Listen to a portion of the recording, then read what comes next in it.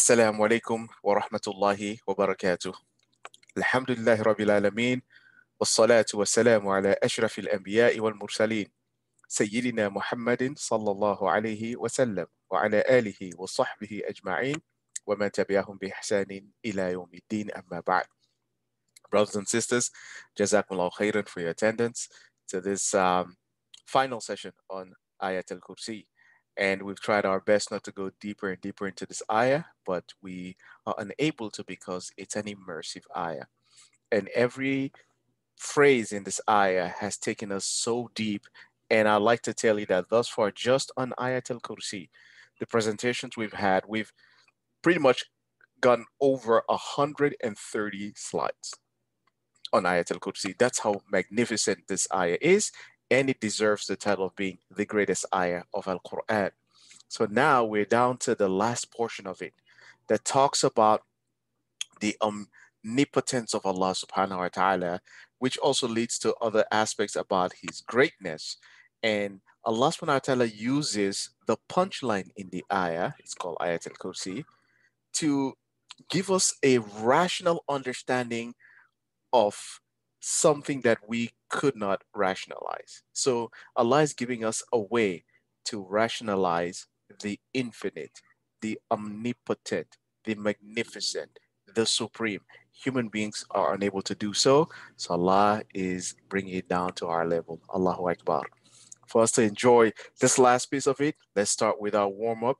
Inshallah, you are able to unmute yourselves and let us get straight into the warm up.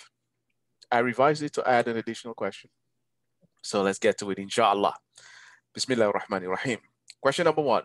What did Allah do right after creating the heavens and the earth? It's a statement that Allah makes in Quran in many, many places. What did Allah do right after finishing the creation of the heavens and the earth? As he himself states. You can type your answer in the chat, or you may unmute yourself and give a response.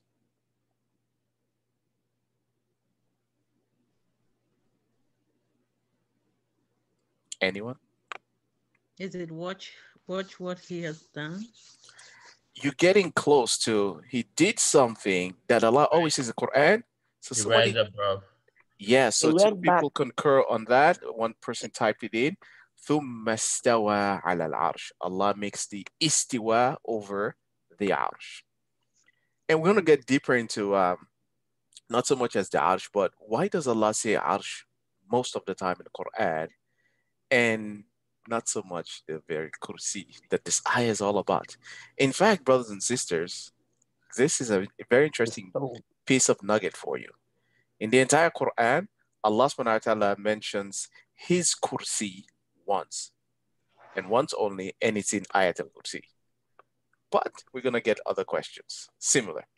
Number 2, Allah states that He has a Kursi and an Arsh. Then what is the difference between Arsh and Kursi linguistically? We can't really understand everything Allah has created. We haven't seen it. But why does Allah mention that He has an Arsh and also a Kursi? What's the difference? Did anybody find a difference between them? Some translations mistranslate them to be the same thing, but they are not the same thing. What's the difference between Arsh and Kursi? Did anyone find that piece of information? Is Kursi is right in front of the chair? Like if you go back to your picture, like there's where you put your foot. Exactly. So I'm glad somebody noticed that. Arsh linguistically is a throne, as a king would have, or a queen. A kursi is something much smaller, like a footstool. Like a footstool. Although today, contemporary contemporary Arabic, they say kursi to mean a chair, but it isn't actually a chair. It is a footstool. And translators, many of them have made this mistake. There's a huge difference between an arsh and a kursi. Yes, today's chairs are not thrones, so it makes some sense that maybe modern day chairs, they're much smaller, you put your butt on it. But a kursi, technically, you put your foot on it. Throne. Okay? So, It's throne. yeah, so that's what I'm saying. Translators mistranslated kursi to mean throne. Arsh means throne. Kursi means footstool. So we're gonna see something very interesting about that. And somebody alluded to the picture. So I use that image to make you draw the inference. We're gonna get to some very interesting parts about why does Allah have mentioned Arsh, Kursi, and why the Kursi in this ayah to demonstrate His greatness. Number 3. What surahs begin with the Arsh of Allah? Were you able to find a surah in the beginning, let's say first couple of ayat, you find the Arsh of Allah mentioned? Because again, Kursi is only mentioned few times in Quran. Actually mentioned twice, one for Allah, but one for someone else. That's a question we're going to deal with. But you find the Arsh of Allah is mentioned all over the Quran. So let's get a couple of surahs that have in the beginning Arsh, throne. Who found one? So somebody says Surah Al-Baqarah. In the beginning of Surah Al-Baqarah, I don't see a mention of the Arsh in the like in the first 5 ayats. So somebody typed in Surah Ar-Ra'd. Said Surah Ar-Ra'd, ayah number 2. Alif Lam Mim Ra. And then what follows? تلك آيات الكتاب والذي أنزل إليك من ربك الحق ولكن أكثر الناس لا يؤمنون الله الذي رفع السماوات بغير عمد ترونها ثم استوى على العرش. So that person got Surah Ar-Ra'd, ayah number 2. الله الذي رفع السماوات بغير عمد ترونها ثم استوى على العرش. So somebody typed in Surah Ali Imran. الله لا إله إلا هو الحي القيوم نزل عليك الكتاب بالحق مصدقا لما بين يديه وأنزل التوراة والإنجيل. But the Arsh is not mentioned yet in that early parts of Al Imran. Surah Al-Ra'd has it mentioned there. So that's one. Did anyone else find another surah that mentions the throne of Allah? So somebody typed Surah Yunus. Jazakillahu khairan. And in that similar context, إن ربكم الله الذي خلق السماوات والأرض في 6 أيام ثم استوى على العرش يدبر الأمر ما من شفيع من بعد إذنه ذلكم الله ربكم فاعبدوه أفلا تذكرون. So yes, see, so Allah mentions His Arsh many times in the context of after I created, meaning He states after creating the heavens and the earth, He makes the istiwa. Very good. So we'll take those few and I'll show you some more even later. So that's good. See, now you're paying attention when you read Quran, you see the reference, then you understand this meaning of Arsh. Let me make this point. There are some Muslims who have a problem with the literal understanding of words in the Quran. So such Muslims, may Allah guide them, they refuse to accept that Arsh means a throne. They say that it means something else. Arsh represents the power of Allah. Well, Allah clearly talks about His own power in Quran by saying quwwah, which would mean like strength, or power, qudra, you know. So Allah uses the real term for power and strength and might already. So Arsh cannot mean that figuratively. Allah says He always makes this istiwa al arsh. Accept the Quran for what it says. The how we don't necessarily know. Day of judgment, we'll see it because Allah says angels even do this. So brothers and sisters, stay away from anybody who tries to negate the meaning of what Allah says, the literal meaning of what Allah says something is, especially about Himself. It's not in our position to say, well, when He said that, it doesn't mean that. We don't have wahi to say it doesn't mean that. And the Prophet ﷺ did not tell us that it means anything else. In fact, the Prophet ﷺ has mentioned many times the Arsh of Allah shook, that Musa was grasping onto some of the columns of the Arsh of Allah. Now, somebody raised his hand that may have had a question. I think is Brother Muhammad. Go ahead and unmute yourself and ask your question.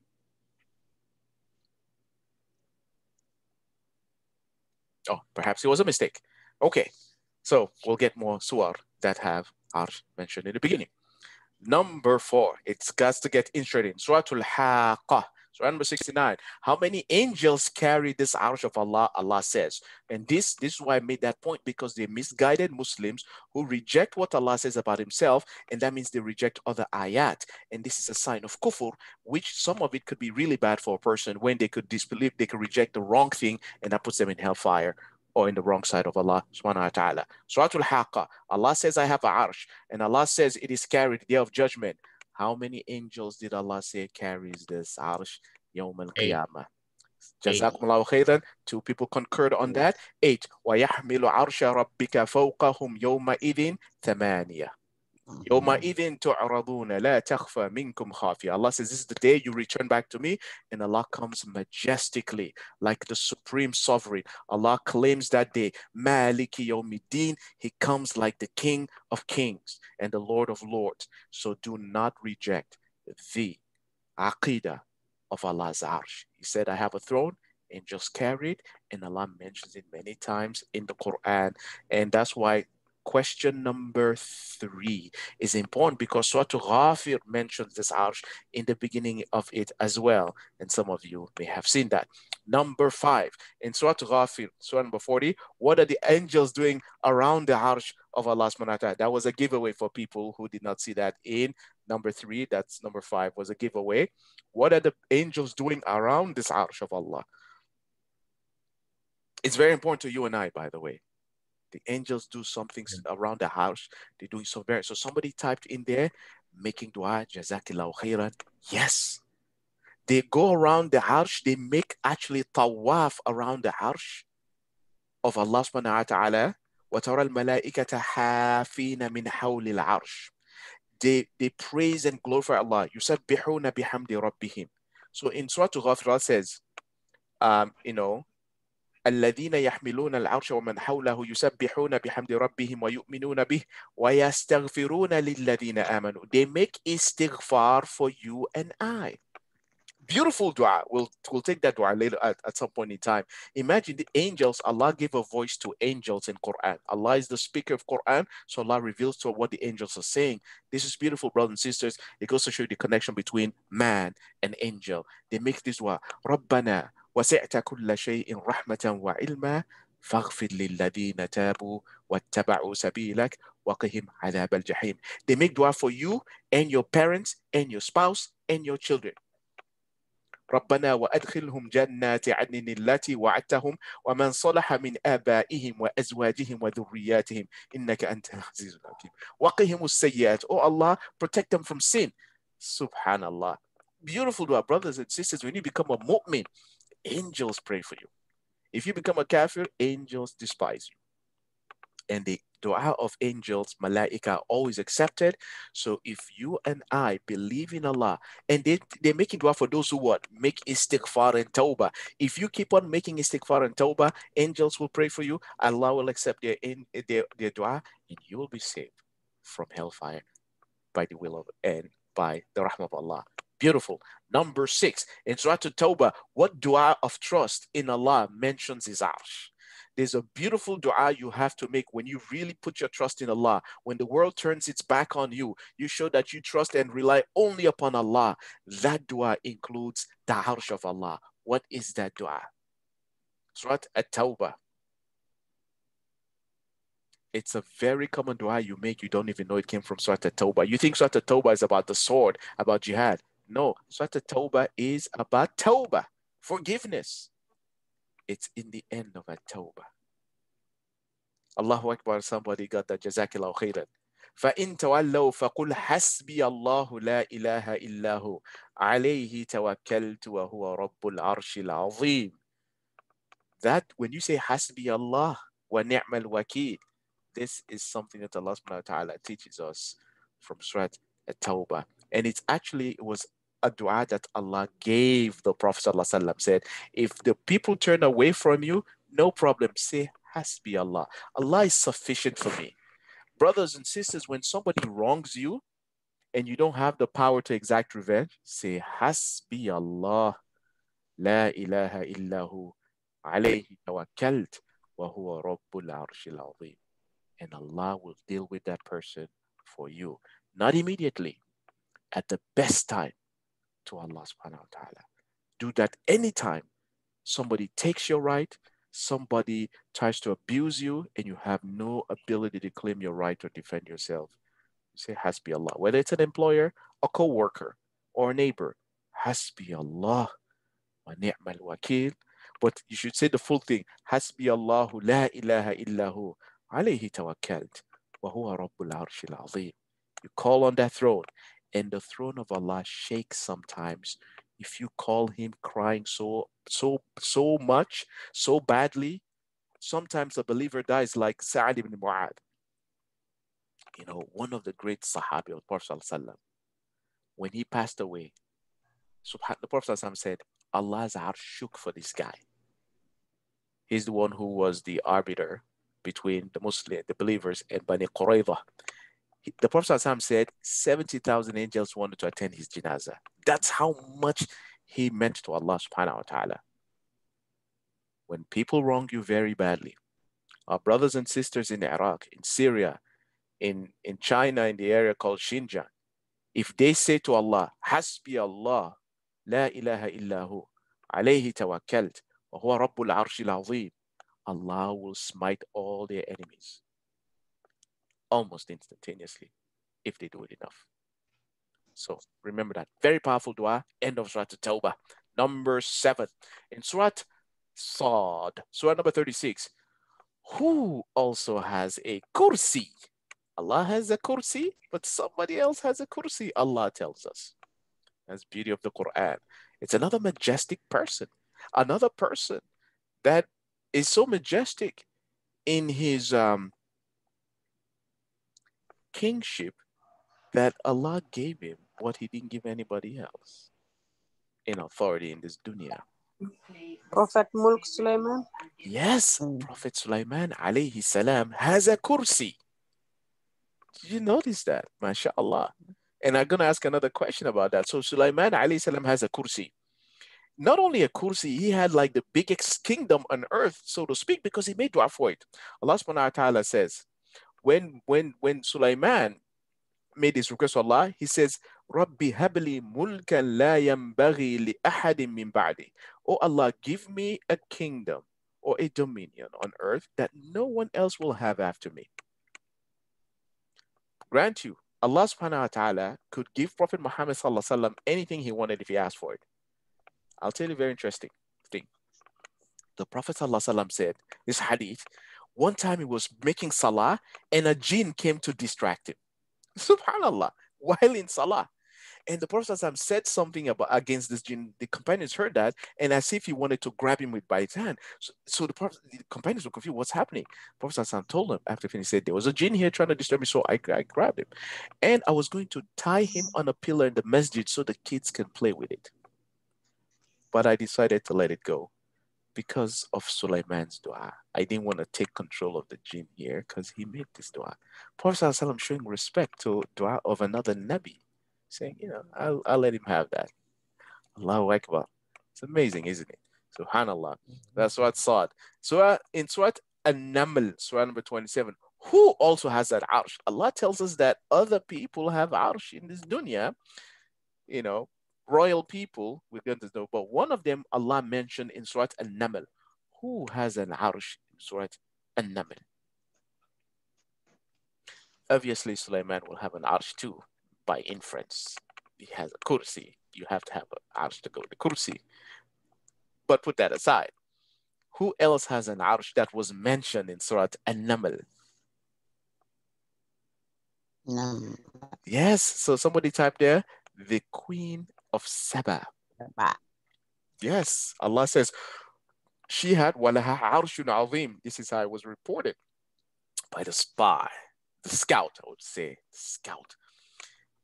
Imagine a woman, a queen, a sovereign, so, I would say so regal that she had an impressive throne that Sulaiman wanted to know, and Sulaiman wanted it brought over to him. That's how the scout said, walaha arshun azim. So that's pretty interesting. When we get to An-Naml, we have to talk about the dynamic between Sulaiman and the Queen of Saba. They named her Bilqis. Now, very good. So question number 9. Which sajda of recitation mentions the arsh of Allah? There are many sajda in the Quran. About 15 places of sajda. Sajda of recitation. When you read an ayah and then they put a mark for you to make sajda because the Prophet ﷺ made a sajda in this point. It is sunnah to make sajda. It's not a requirement, but it's good to do. But in one of them, it mentions the arsh of Allah subhanahu wa ta'ala. And that answer is very close to the previous questions. Anyone else? So somebody type Surah An-Naml ayah number 26. And that ayah is from the ayat of the scout. I'm not going to name the scout because there's a question about it, who came later on, said that I saw these people making sajda to the sun, except of, besides Allah subhanahu wa ta'ala, and shaitan has deluded them in what it is they're doing. Yes. And then Allah, أَلَّا يَسْجُدُوا لِلَّهِ الَّذِي يُخْرِجُ الْخَبْأَ فِي السَّمَاوَاتِ وَالْأَرْضِ وَيَعْلَمُ مَا تُخْفُونَ وَمَا تُعْلِنُونَ الله لا إله إلا هو رب العرش العظيم. Then he makes sajda. Allahu Akbar. Surah An-Naml. Very good. By the Queen of Saba. When that story starts. All right, number 10. How did Prophet Sulaiman learn about this other arsh? Specifically, how did he? Say that again? His hudhud told him? Yes, a bird, one of his soldiers, scouts, the hudhud, told him. Well, so it's very interesting. I'm glad you said that. Can you imagine Sulaiman? Allah gave him like superhuman powers. Things we think that superheroes will have, like, you know how Superman has super hearing?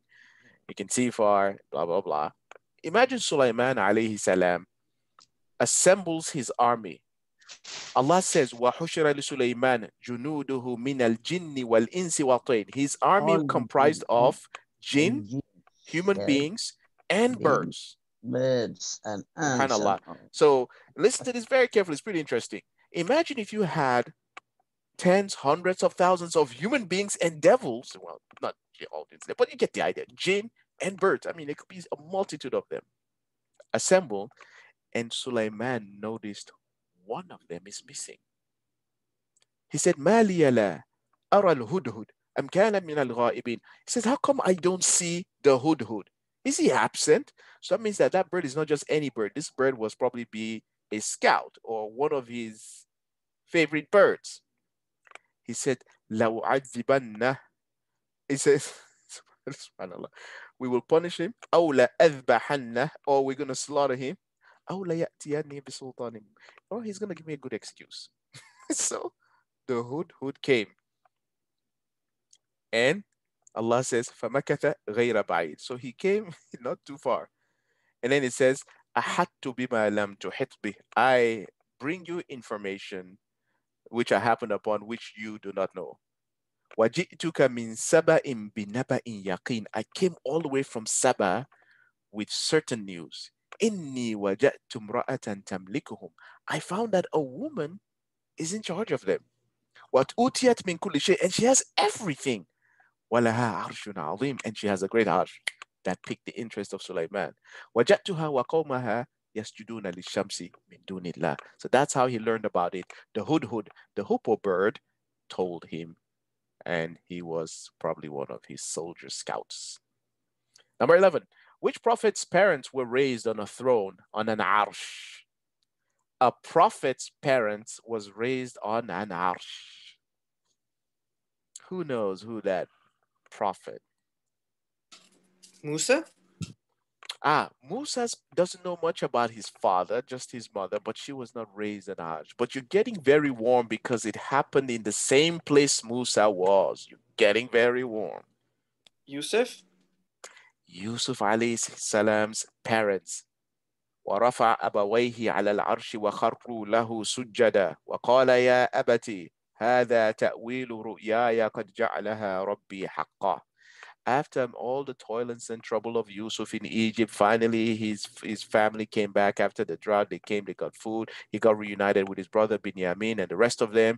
They raised his parents on the throne, and then the people made sajda to him. And then he told his father, who was the father of Yusuf, by the way, folks? Who was the father of Yusuf? Yaqub. Yaqub, and he happens to be Yaqub. also another prophet. Yaqub is a Nabi, and then he told him, remember the dream of Yusuf? إني أرى أحد عشر كوكبا والشمس والقمر رأيتهم لي ساجدين. I saw 11 stars, sun and the moon made sajda. That was his mother, father, and his 11 brothers. It turned out to be. Allahu Akbar. Number 12. What happened to Sulaiman's Kursi? From what you read in Surat Sad, what happened to his Kursi?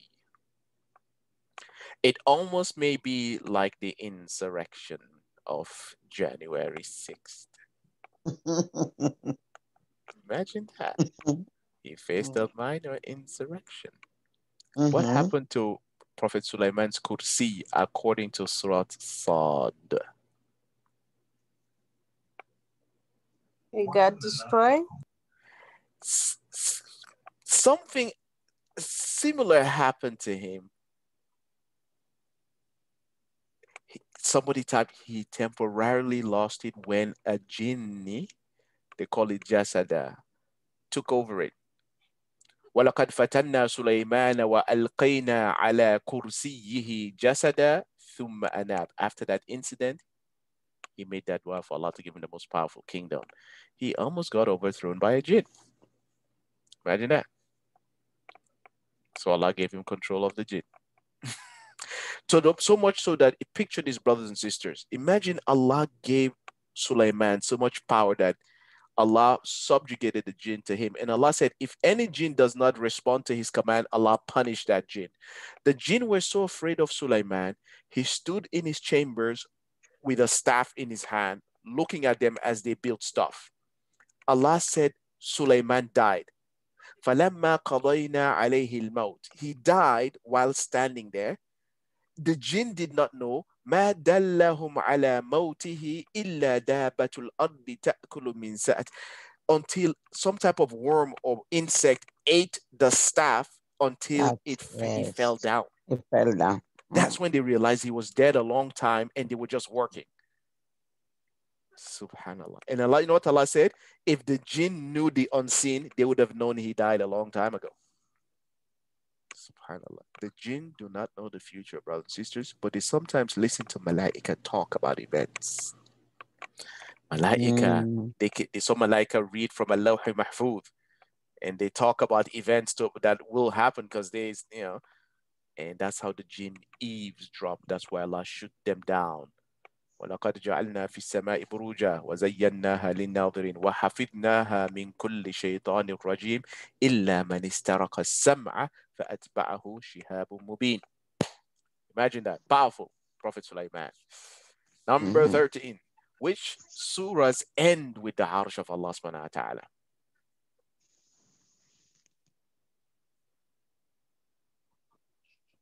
Were you able to find any? There are a few of them that mention.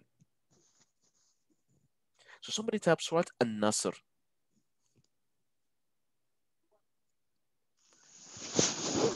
إذا جاء نصر الله والفتح ورأيت الناس يدخلون في دين الله أفواجا فسبح بحمد ربك واستغفره إنه كان توابا.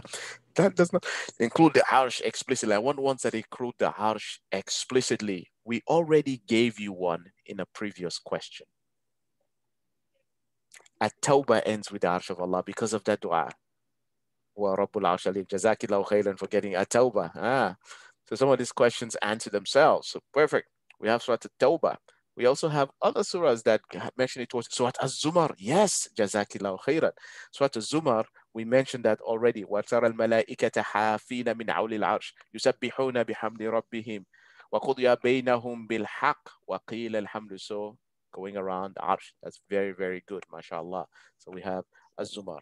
And then there are a few more I will share with you again as well. So we have At-Tawbah, and we have Surah Az-Zumar, and also Surah Al-Mu'minun towards the earth. فَتَعَالَى اللَّهُ الْمَلِكُ الْحَقِّ لَا إِلَهَ إِلَّا هُوَ رَبُّ الْعَرْشِ الْكَرِيمِ. See? Alhamdulillah Rabbil Alameen.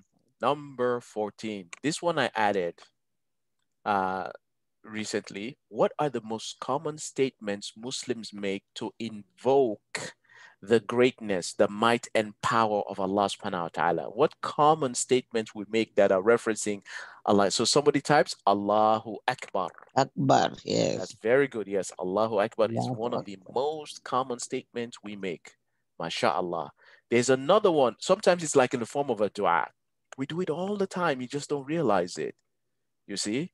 So anyone remember? It's a very common statement that that calls upon the power of Allah, the strength and might. Somebody says, La hawla wa la quwwata illa billah. Yes, Jazakillahu khairan. MashaAllah, that's very good.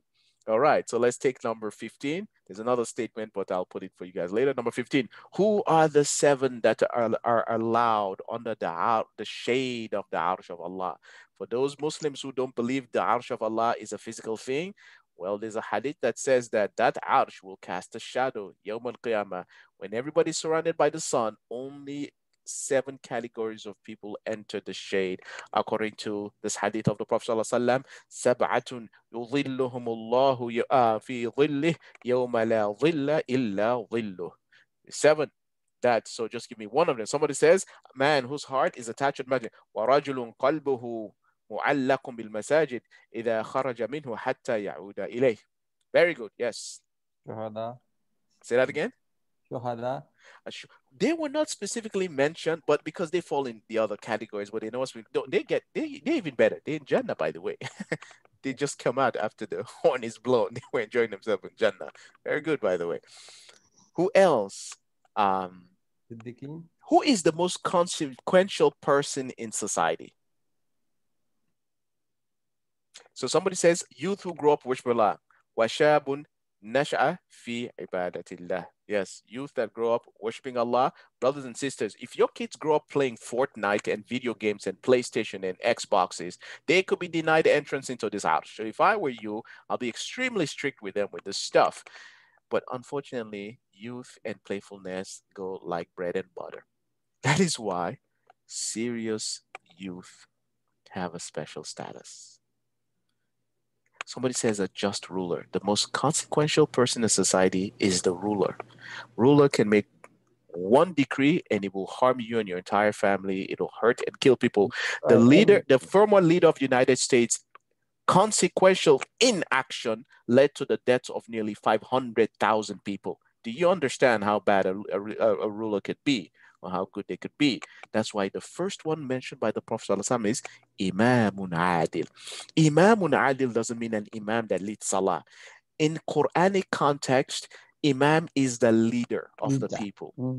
So Fir'aun is imam. وَجَعَلْنَاهُمْ أَئِمَّةَ يَهْدُونَ إِلَى النَّارِ. There could be good imams and bad imams, not in the context of salah. We just call the one who leads salah imam as well. So the leader of the people is called imam. A just ruler gets to enter the shade because a ruler with justice brings benefit to the people. Allah knows the hearts of everyone, but I'm going to make this worldly comparison.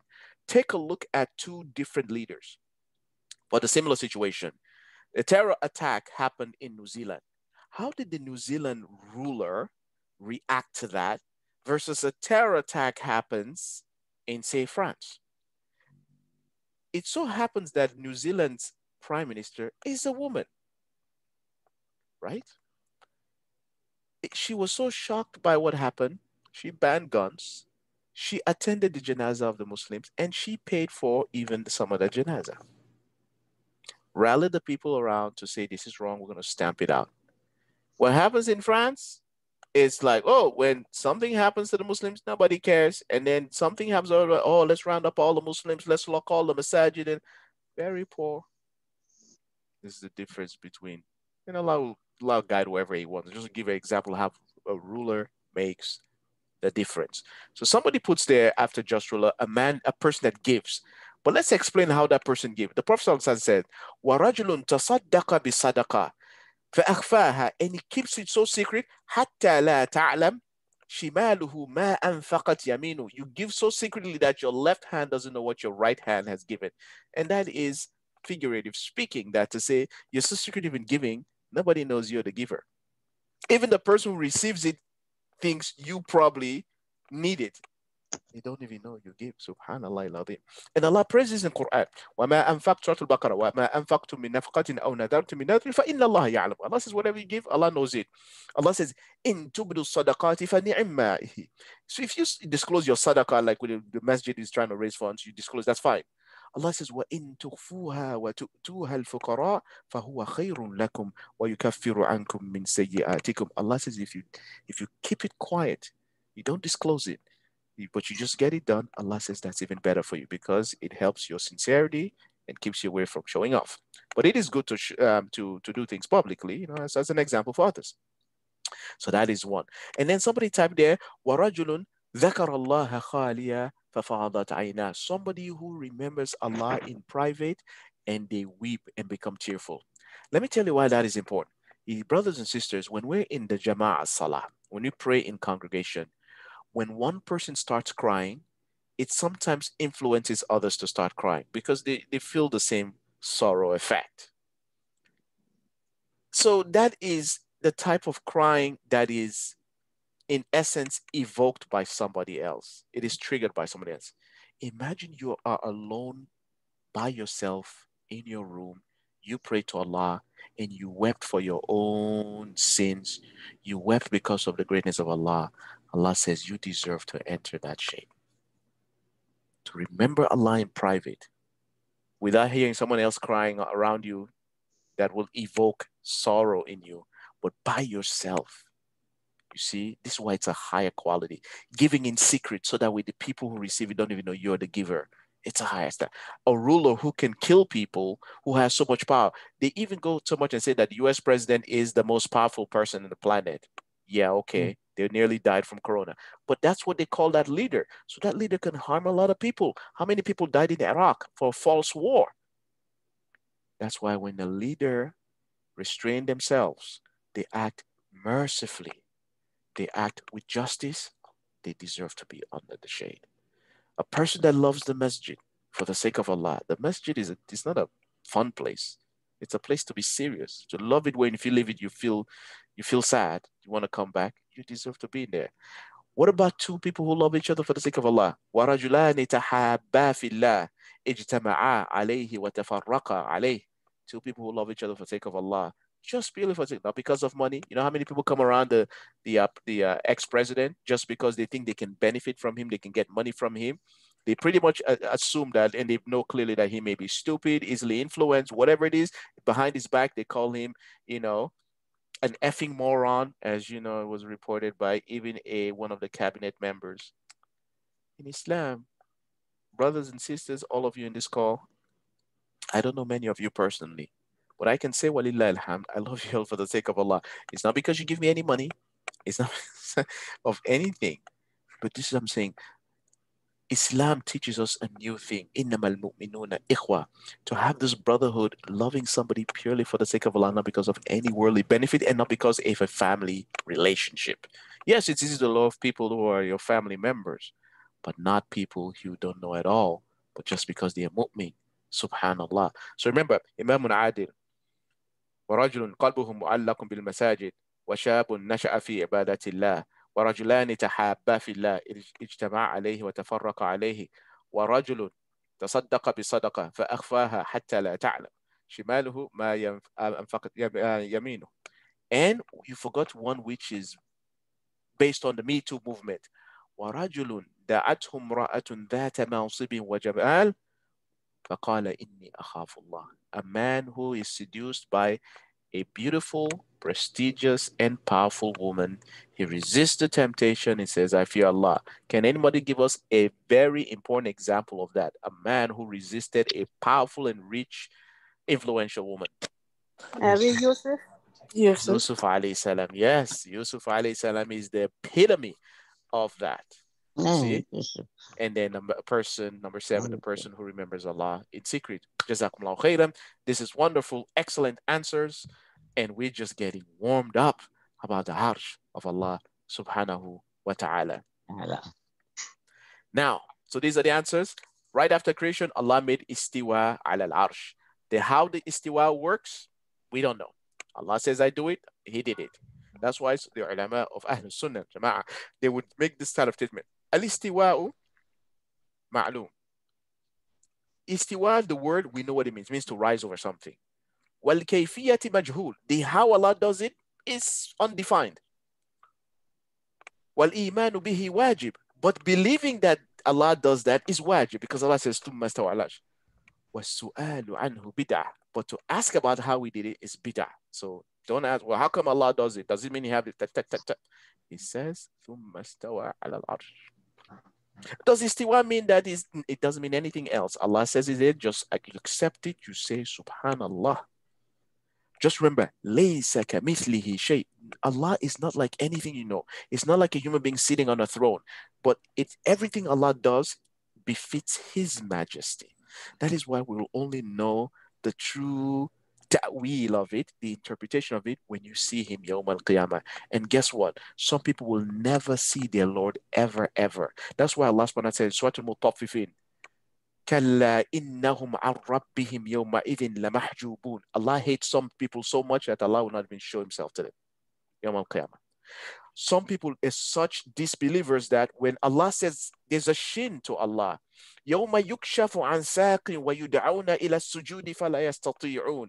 When they call people to make sajda, they cannot make sajda. Allah will cause their entire vertebra, their back, the bones in their back, their vertebra, all of it to become like one bone, and they cannot bend it. Allah says, don't make, if you didn't make ruku to me and sajda at dunya, Allah says, I don't need for you to make it Yawm al-Qiyamah. Subhanallah. So you have to accept Allah the way He describes Himself. Don't try to rationalize it too much. Difference between Arsh and Kursi. Al-Arsh is a throne, a real throne. I mean, a throne like the very, very large thing which a sovereign will sit. And a footstool is somewhere a sovereign might put their foot, or that smaller chair. Like some of you have a futon at home, something you can rest, you recline your foot to your couch. That's the example of a Kursi. And Allahu A'lam how Allah makes His, but you're going to learn something beautiful about that. Surahs that begin with Arsh, Surah to Yunus. Somebody mentioned Surah to Ra'd. Somebody mentioned. We forgot Taha. Ar-Rahmanu ala al-Arshi istawa. Surah to Sajda. You know, Allahu alladhi khalaqa as-samawati wal-ard wa ma baynahuma fi sittati ayyam thumma istawa ala al-Arsh. ما لكم من دونه من ولي ولا شفيع أفلا تتذكرون. We mentioned Surah Ghafir. الذين يحملون العرش ومن حوله. And Surah Al-Hadid also mentions that. Excellent.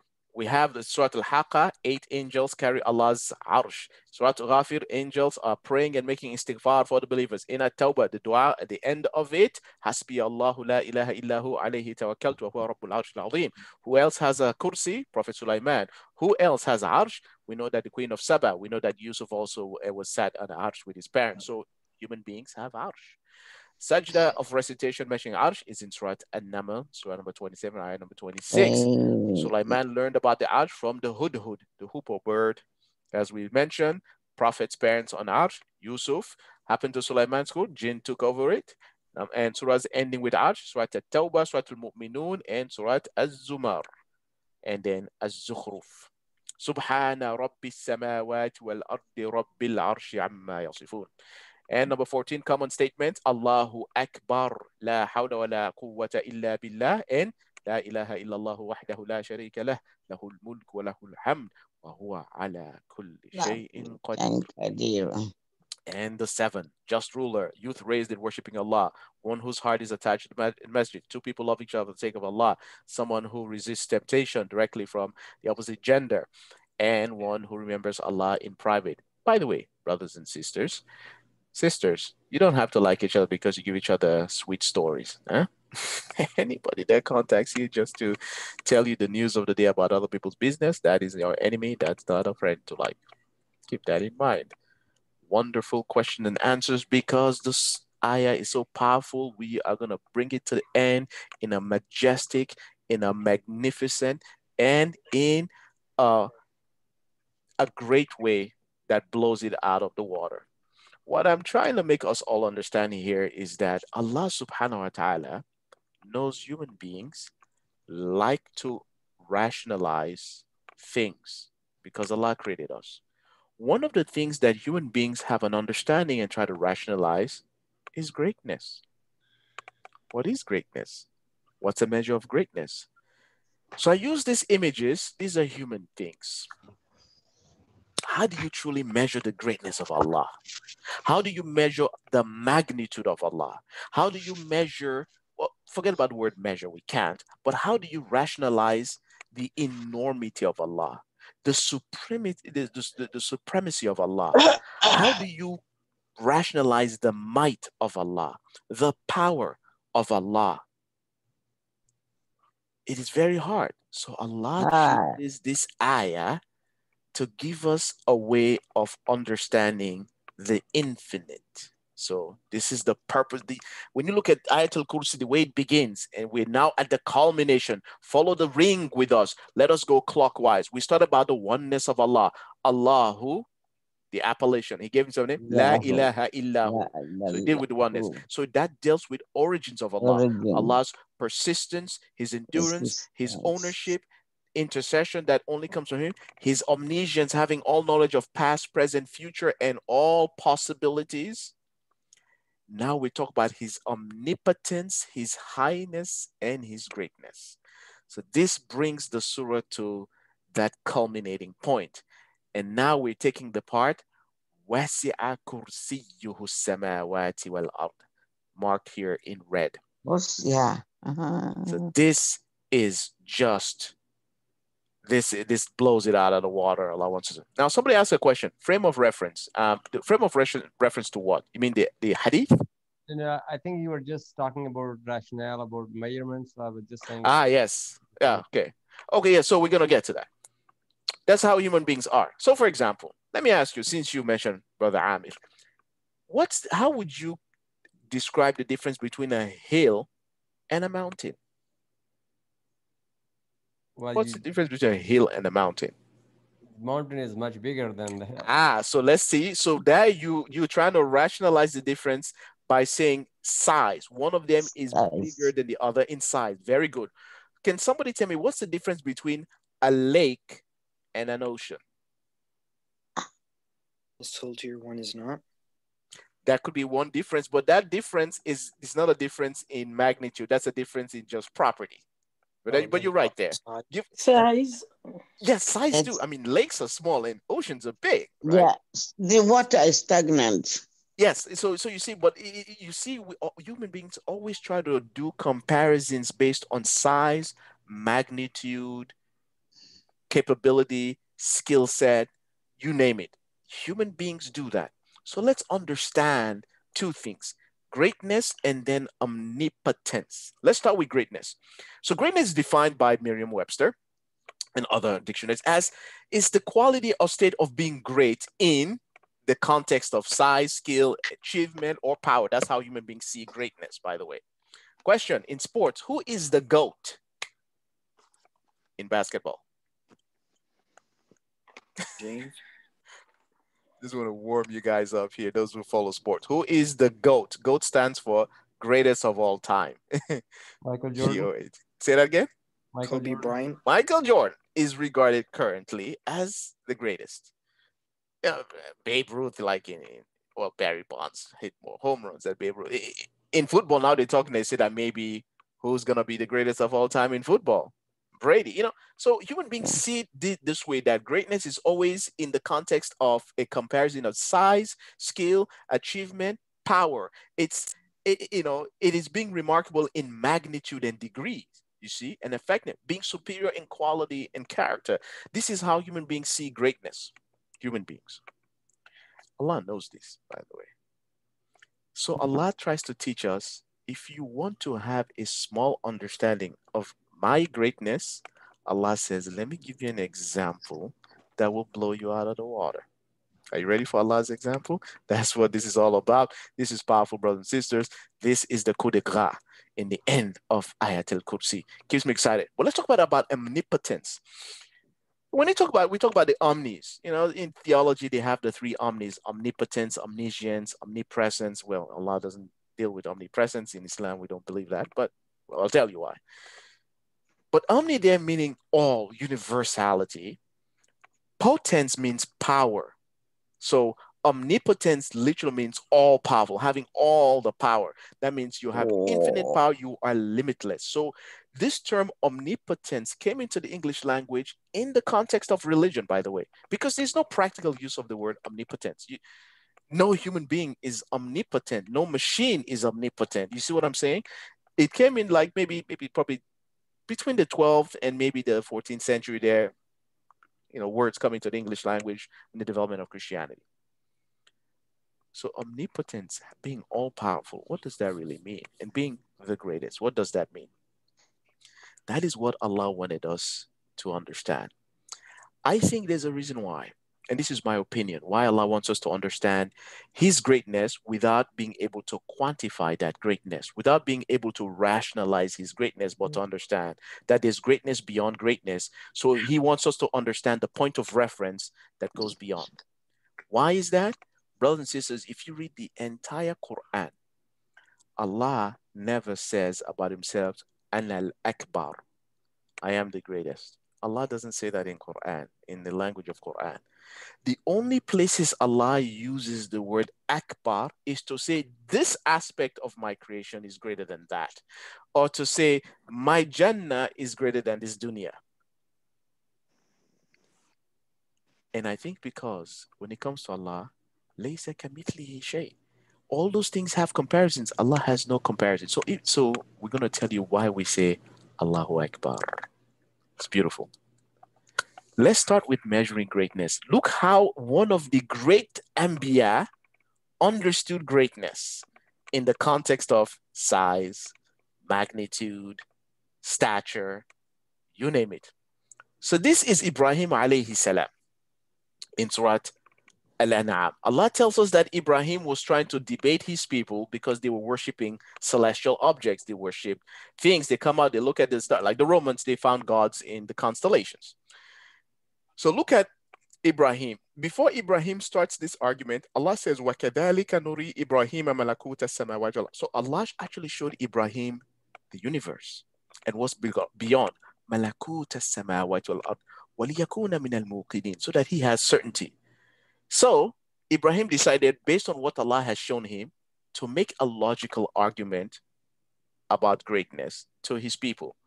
So when night came, people go out at night to pick their gods. The Romans look at the constellation, they say this is Andromeda, this is Perseus, this is blah, blah, blah. Okay, Zeus. Maybe those people maybe they even predated the Romans. So when everybody went out to pick their gods, Ibrahim saw a constellation and says, Hada Rabbi, I'll pick this one. But when it disappeared or when it fades away, قال لا أحب الآفلين.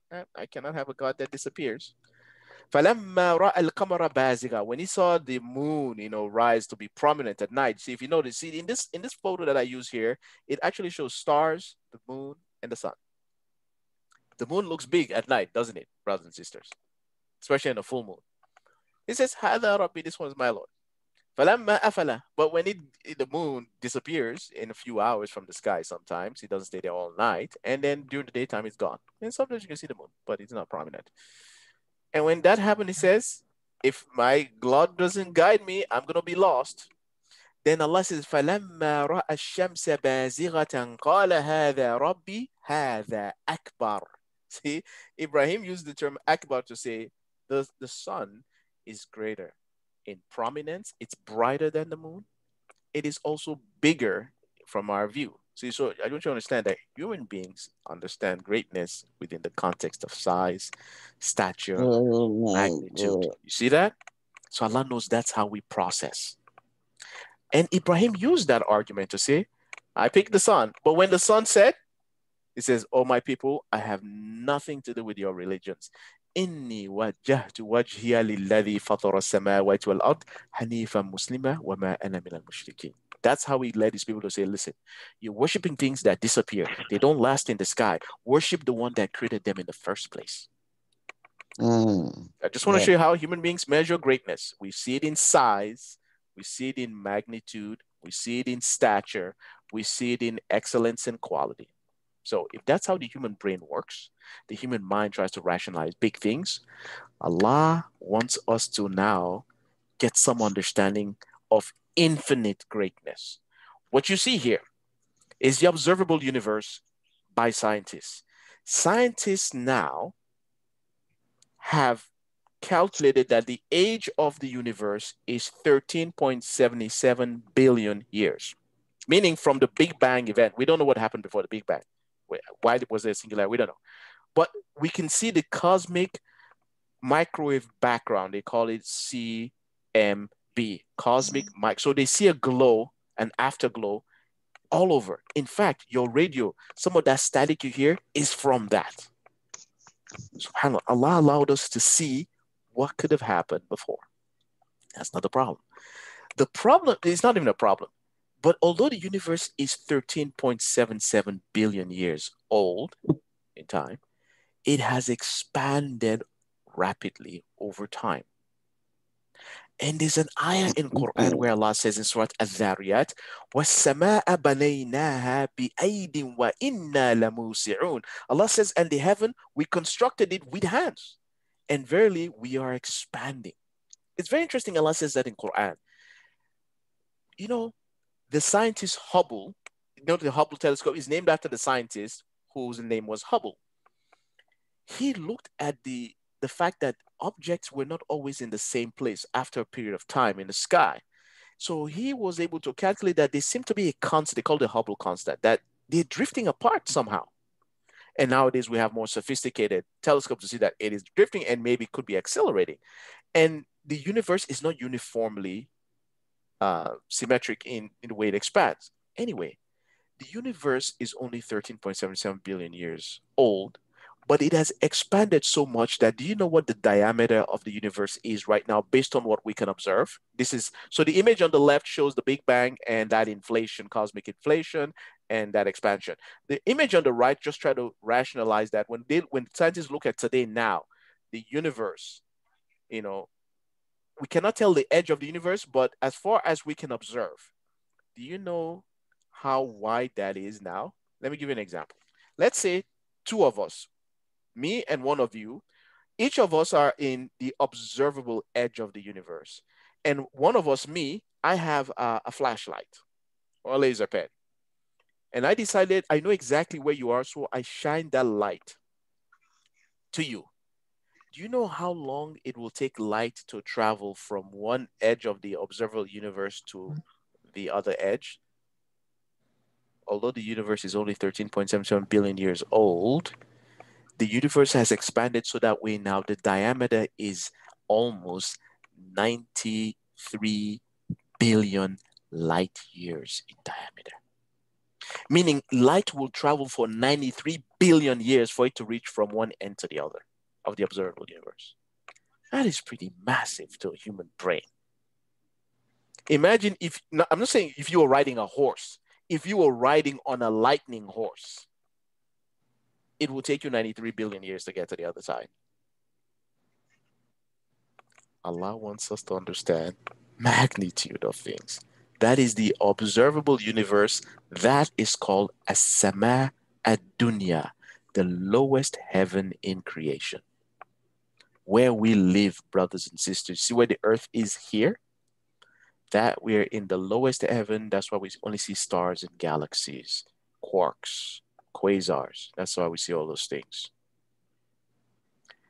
Why is that important? Allah says He didn't create one heaven, not one sama. How many heavens did Allah say He created? How many heavens did He create? 7 of them. 7.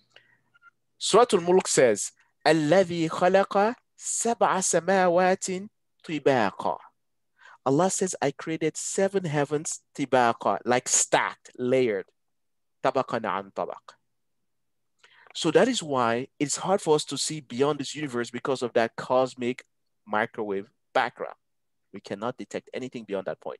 Imagine if Allah subhanahu wa ta'ala makes it stop and we could see something beyond that point.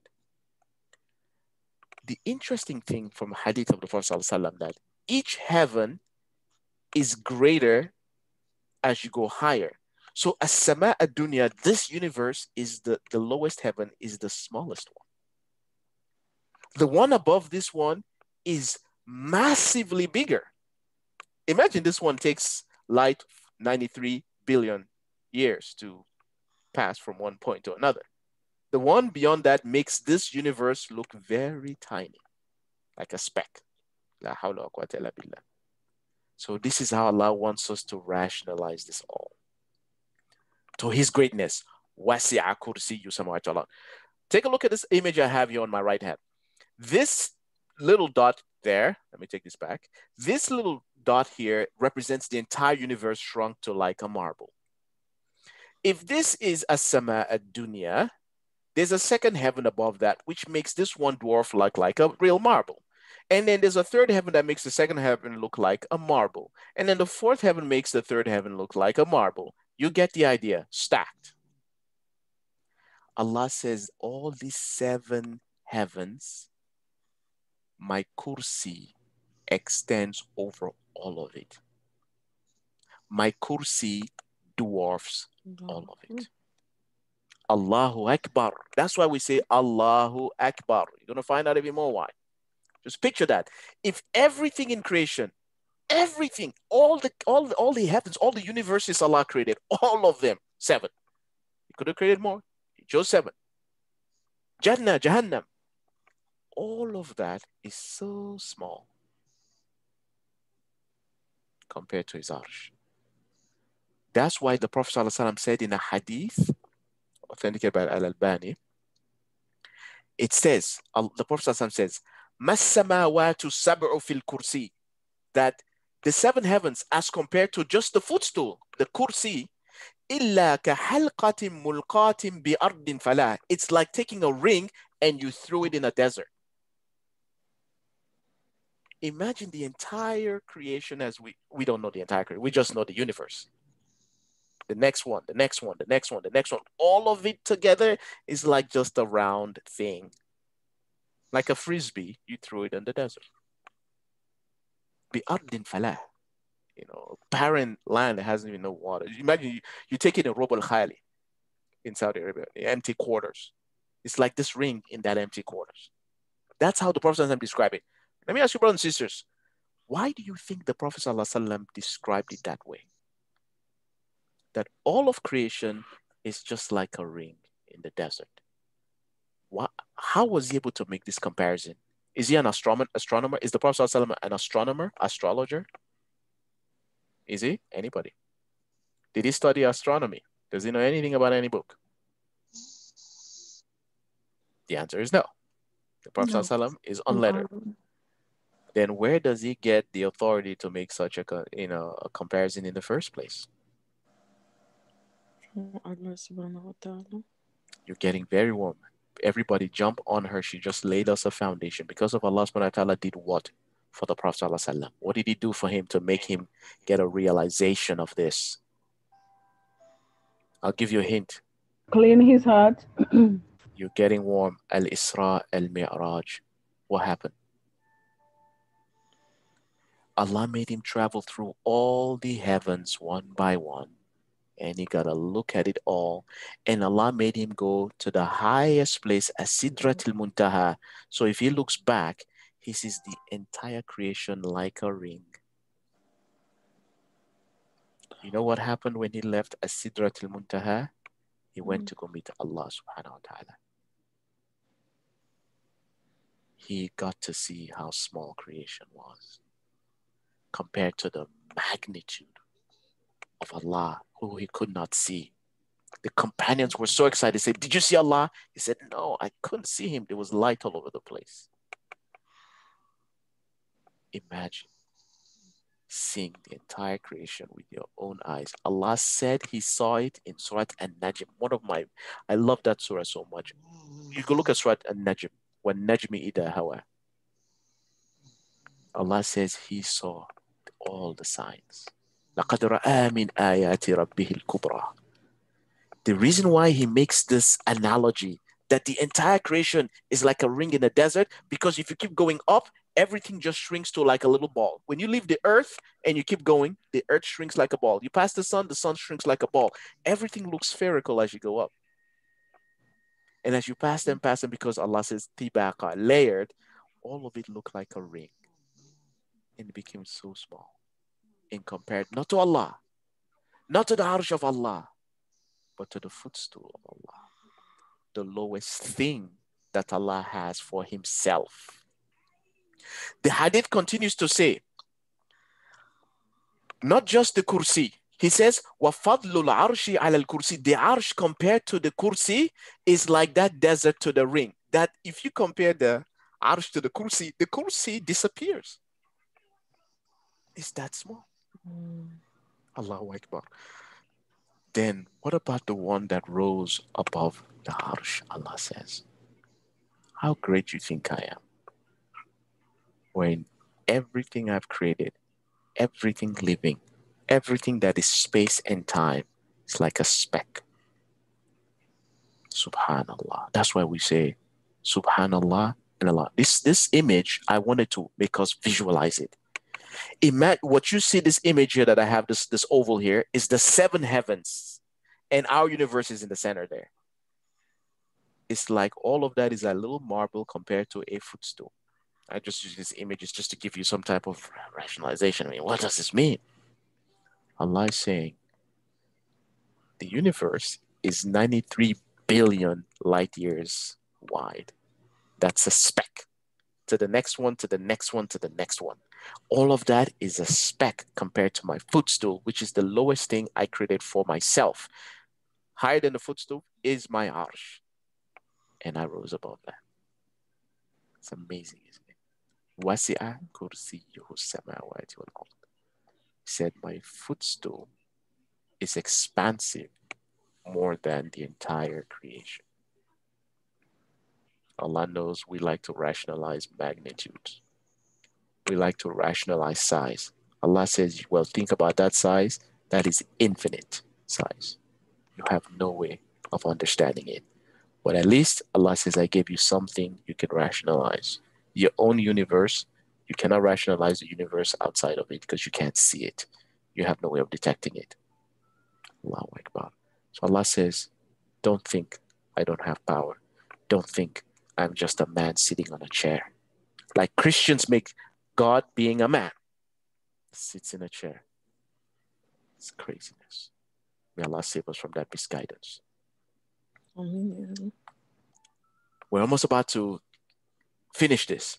So Allah says, all the heavens and the earth, وَلَا يَؤُودُهُ حِفْظُهُمَا. And Allah says, for me to protect and guide and guard it does not make me tired. Doesn't make me fatigued. It doesn't drain me. I use this image. This is just the image of a human hand and all the planets and all the stars in it.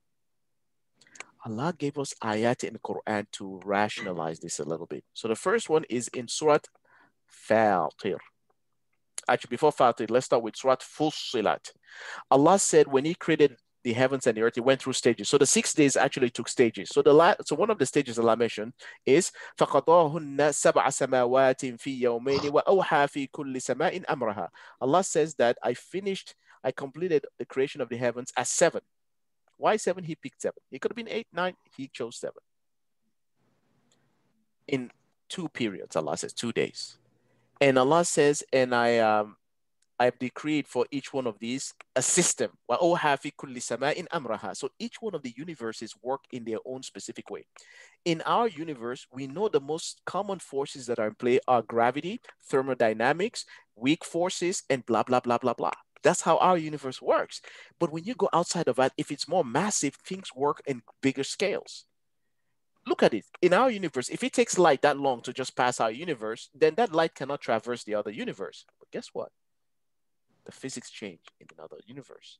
Light may travel faster than what it travels now.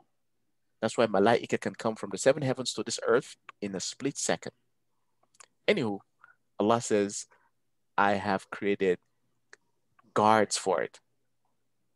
وَزَيَّنَّا السَّمَاءَ الدُّنْيَا بِمَصَابِيحَ وَحِفْظًا. I protected it, I guarded it. ذَلِكَ تَقْدِيرُ الْعَزِيزِ الْعَلِيمِ.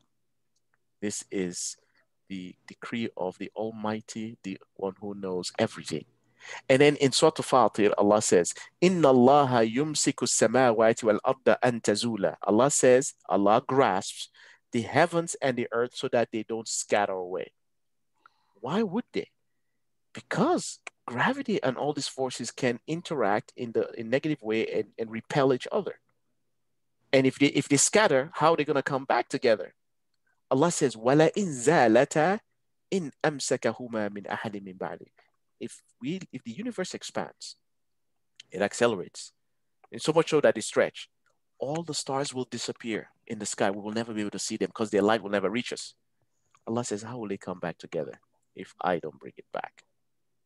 So you remember, we have the big expansion. Scientists believe we're going to get a big contraction. Maybe that's when the day of judgment comes. Allahu A'lam. But they already know it might happen scientifically. Allahu Akbar.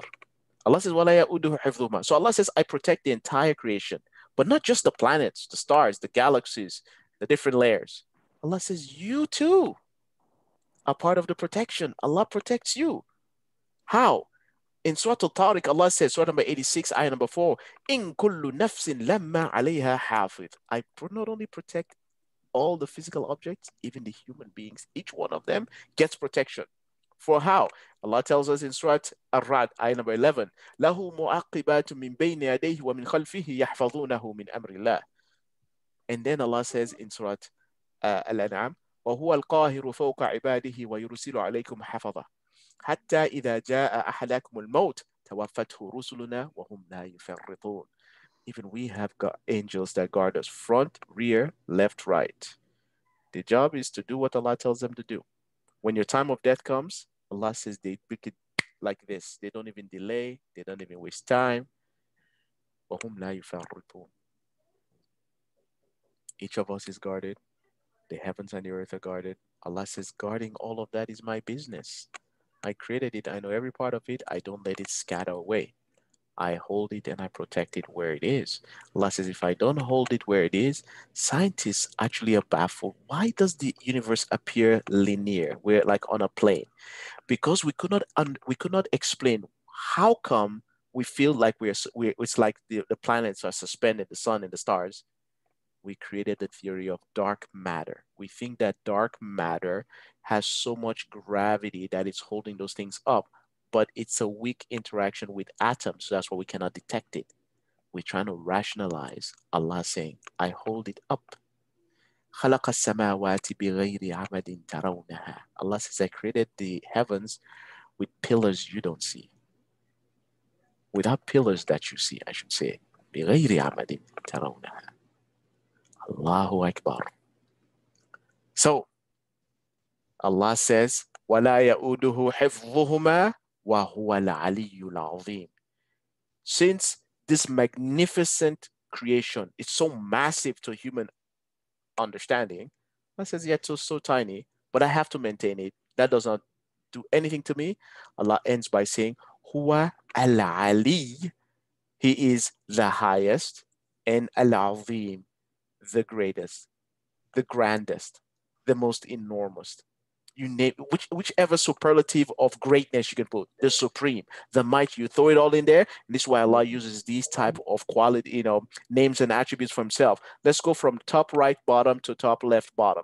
Top right bottom. Let's start with where Allah subhanahu wa ta'ala says in Surah, this is Surah Shura.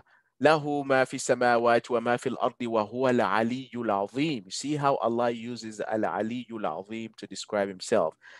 Why is Allah al-Ali and he's also al-A'la and he's also muta'al? See those three qualities that mean high. Al-Ali means he's high. Al-A'la means the highest. Muta'al means exalted, so in degree. Allah is istiwa, always higher. So technically, in proximity, he's always higher than everything else. He's also high in his stature. So Allah wants you to understand, all of creation is like a speck of dust to me. Don't think yourself so high and mighty. You are on the lowest part, Allah says. Human beings live in a sama ad-dunya, the lowest heaven. وَإِذَا هُوَ خَصِيمٌ مُبِينٌ. And then you argue with Allah, you make silly, oh Allah, if you're able to do this, why not? Next ayah, Allah subhanahu wa ta'ala says in Surah Al-Arad, عَالِمُ الْغَيْبِ وَشَهَادَةِ الْكَبِيرُ الْمُتَعَالِ. He is Al-Kabir. the grand. So that's why when you say kabir, it could be used in many different ways, and again, as we already said, size, stature, magnitude, quality. Kabirul Muta'al, Allah is grand and exalted. In other parts of the Quran, Surah number 58, ayah number 21, Allah says, كَتَبَ اللَّهُ لَأَغْلِبَنَّ أَنَا وَرُسُلِي إِنَّ اللَّهَ قَوِيٌّ عَزِيزٌ. And this is in Surah Al-Mujadilah. Allah says, He is Qawiyyun Aziz. So Qawi means strength. So that is referring to more like power.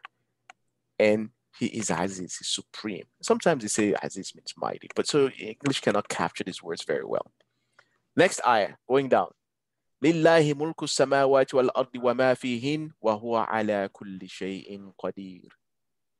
Allah subhanahu wa ta'ala says, to Him belongs the dominion of the heavens and the earth and everything in between, and He has power to do whatever He wants. Al-Qadir. So just listen to this term. Al-Aliyul Azim, Al-Kabirul Muta'al, Al-Qawiyul Aziz, Al-Qadir. And then on the other side, we get over to there where Allah subhanahu wa ta'ala says, هو الله الذي لا إله إلا هو الملك القدوس السلام المؤمن المهيمن العزيز الجبار المتكبر. So He's Al-Aziz and Al-Jabbar. Al-Aziz is the supreme. Al-Jabbar is the one that subdues. Al-Mutakabbir is the one that has pride. Because only Allah is the one that deserves pride. That's why Kibriya is a sinful thing in Islam. Then Allah goes down to say, if you look down like Surah Ibrahim, يوم تبدل الأرض غير الأرض والسماوات وبرزوا لله الواحد القهار. Allah being Al-Qahhar, He is irresistible. You cannot resist Allah subhanahu wa ta'ala. Allah is dominant. وَهُوَ الْقَاهِرُ فَوْقَ عِبَادِهِ. Subhanallah. And then He says in Surah Al-An'am, قل هو القادر على أن يبعث عليكم عذابا من فوقكم ومن تحت أرجلكم أو ليلبسكم شيعا ويذيق بعضكم بأس بعض. Allah says He is the one who has all the power to bring punishment upon us from above our heads or beneath our feet. هو القادر. And then the last one, إن الله هو الرزاق ذو القوة المتين. Allah has قوة, He is القوة المتين. Al-Mateen means that He is persistent. Allah is relentless. He is unyielding. Subhanallah. Look at all these great attributes that just tell you the magnitude of Allah subhanahu wa ta'ala. You cannot understand the one who sits above the throne, or rose above the throne rather. Allah says, just remember, all of your creation is tying a little speck to me. And that is why you look at all these names and attributes that convey might, power, and greatness. Al-Ali, the Most High. Al-Azim, the Mightiest. Al-Kabir, the greatest. Al-Muta'al, the exalted. Al-Qawi, the one who is powerful. Al-Aziz, the one who is supreme. Al-Jabbar, the one who compels. Al-Mutakabbir, the one who is proud. Al-Qahhar, the one who is irresistible. Al-Qadir, the one who has omnipotence then.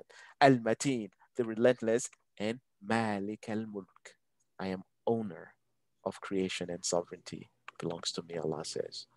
Look, that brings Ayat-al-Kursiy to this point. You reach the pinnacle of it. Wasi'a kursiyu samawati wal ard. So what is beyond the kursi? Al-Aliyul Azim. Only someone who's the highest and someone who's the greatest in magnitude, greatest in power, greatest in forces, greatest in capability, greatest in everything you can think of.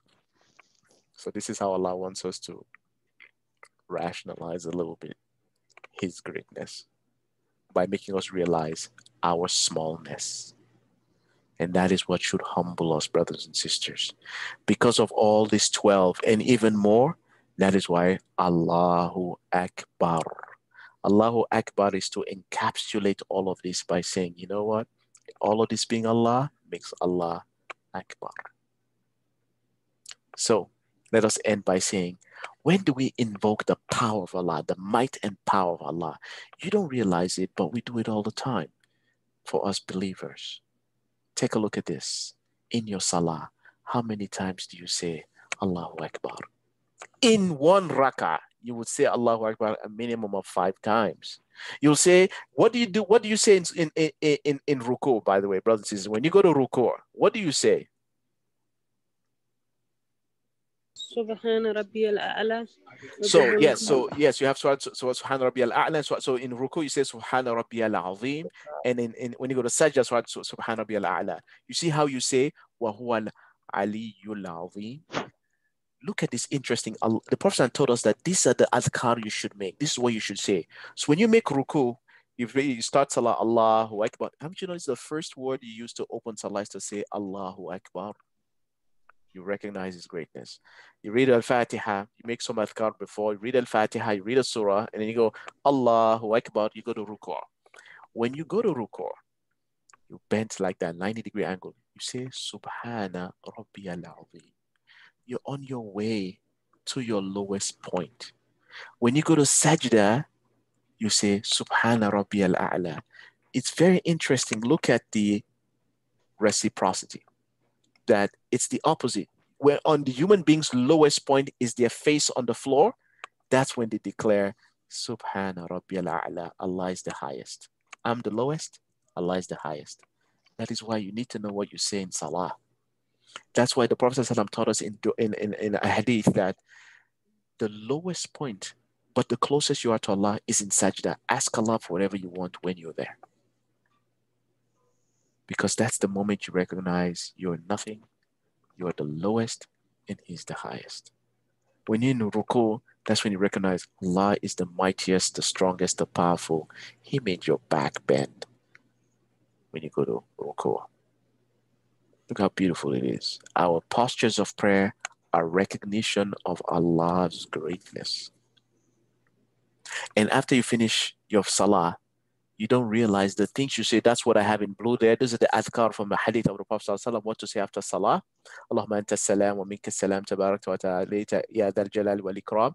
You start to call Allah ijlal, jalla jalalu, ya dhal jalal wal ikram. And then you say, La ilaha illallah wahdahu la sharika la lahul mulku wal hamdu wa huwa ala kulli shay'in qadir. La hawla wa la quwwata illa billah. Then you say Subhanallah 33 times, Alhamdulillah 33 times, and Allahu Akbar 33 times. After you finish all of that, you recite Ayat-al-Kursiy.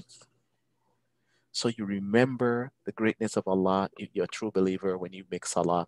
And you also recognize and invoke His power and might when you're changing postures in salah, while in ruku and sujud, the adhkar after salah, when you recognize His favors upon you, and when you feel defeated, overwhelmed, and or oppressed. The two friends in Surah Al-Kahf, one that had a garden, what did his believing friend tell his disbelieving friend? Not to be ungrateful to Allah. What did he tell his friend to say when he entered his garden?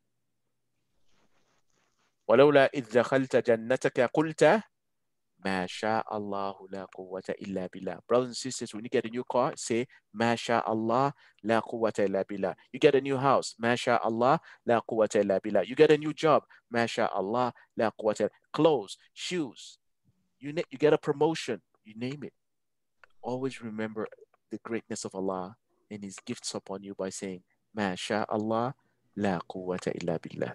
When something bad happens to you, you say, La ilaha illallah, wahdahu la sharika lah, lahul mulk wal hamd, wa huwa ala kulli shay'in qadir. You know, the Prophet ﷺ told Abu Musa al-Ashari, he said, Ya Abul Qais, Ya Abdullah ibn Qais. That's his kunya. Abdullah ibn Qais is Abu Musa al-Ashari. He said, ألا أعلمك كلمات, do you want me to inform you كلمات من كنوز الجنة, from the treasures of Jannah? He said, Yes, Ya Rasulullah. He said, say, La hawla wa la quwwata illa billah. If you say that, you will open the treasures of Jannah one day. And that, brothers and sisters, brings us to the end of Ayat-al-Kursiy. That in the end of it, Allah wants you to know that you can never rationalize my greatness. You can't. But I'm going to refer you to one of the lowest things I have created for myself, my kursi. That kursi is bigger than your entire universe, and the universe above it, and the universe above it, and the universe above it. All of it is like a ring in a desert, small and insignificant. And when you go to sajda, put your face on the floor. Remember, while you're lowly on the ground, Allah is the highest. وَالْعَلِيُّ الْعَظِيمُ. And He's the greatest in all way, shape, or form. That's why we say, Allahu Akbar. He's incomparable to anything. The sun is greater than the moon. The Jannah is greater than the dunya. Allah is greater than all things. He has no comparison. With that I say, Inna Allah wa malaikatahu yusalluna ala nabi. Ya ayyuhalladhina amanu sallu alayhi wa sallimu taslima. Allahumma salli wa sallim wa barik ala Muhammad wa ala ali Muhammad kama sallaita wa sallamta wa barakta ala Ibrahim wa ala ali Ibrahim innaka hamidun majid. Allahumma hdina fi man hadayt wa afina fi man afayt wa tawallana fi man tawallayt wa barik lana fi ma a'tayt wa qina sharra ma qadayt. فإنك تقضي بالحق ولا يقضى عليك إنه لا يذل من واليت ولا يعز من عاديت تباركت ربنا وتعاليت لك الحمد على ما قضيت ولك الشكر على ما أنعمت به وأوليت نستغفرك اللهم ونتوب إليك لا ملجأ ولا منجا منك إلا إليك اللهم إنا نعوذ برضاك من سخطك وبمعافاتك من عقوبتك ونعوذ بك منك لا نحصي ثناء عليك أنت كما أثنيت على نفسك ربنا اغفر لنا ذنوبنا وكفر عنا سيئاتنا وتوفنا مع الأبرار اللهم اجنا من النار وإنا نسألك جنة الفردوس الأعلى واجعلنا من الذين يدخلونها بغير حساب ولا عذاب يا عزيز يا غفار اللهم علمنا ما ينفعنا وانفعنا بما علمتنا وزدنا علما يا رب العالمين اللهم حبب إلينا الإيمان وزينه في قلوبنا وكره إلينا الكفر والفسوق والعصيان واجعلنا من الراشدين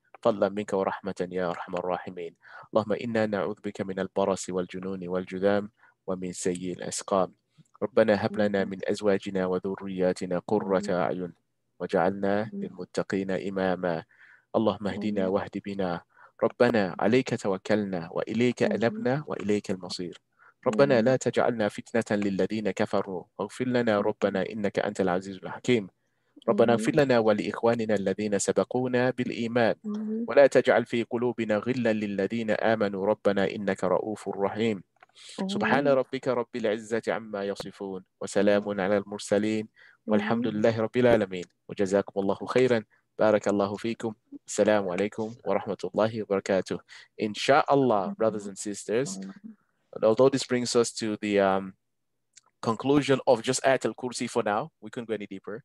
We will continue Surah Al-Baqarah, but before we do, we should have a summative exam only on Ayat-al-Kursiy and what we've learned about it and how all other ayat connect to it. So inshallah, I'm going to take some time the next week and a half to prepare the summative, and I'll send it out, inshallah.